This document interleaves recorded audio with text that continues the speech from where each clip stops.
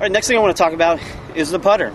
Probably the most overlooked club in the bag and the most important club in the bag. And I've got a couple here that you can take a look at. This is what we call a heel balanced putter. You can see the shaft kind of starts here at the heel of the putter. And if you balance this putter, let's see if you balance it like that, you can see the toe is angled down, and that's basically a toe-weighted putter.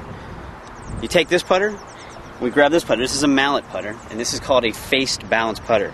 I'm going to tell you the difference in both of them. You can see how that one sits basically flat and square.